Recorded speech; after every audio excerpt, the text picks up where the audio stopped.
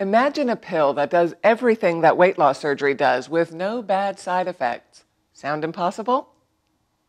Although it sounds like one of those questionable ads in the back of a magazine, the pill does exist.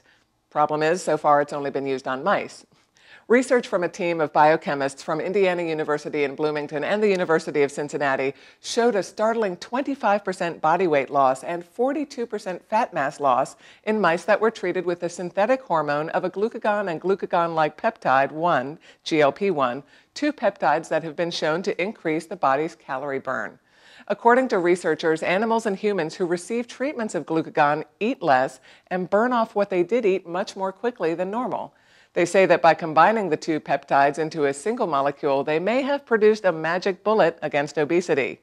In an experiment, the researchers gave their new drug cocktail to a group of obese test mice.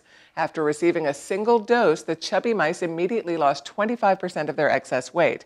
And after 1 month of treatment, all had dropped back to their ideal weight.